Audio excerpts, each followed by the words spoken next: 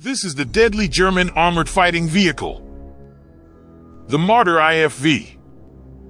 This vehicle was made to work with the Leopard main battle tanks and to fight alongside them.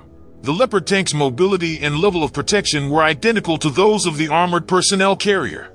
The Marder was first manufactured in 1970 by two companies, Rheinstahl and Mack, with a total of 3,111 BMPs produced.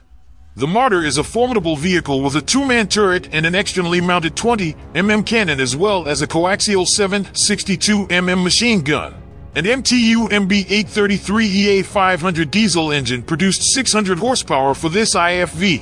The Marder moved with the same mobility as the Leopard 1 main battle tank and was quite quick.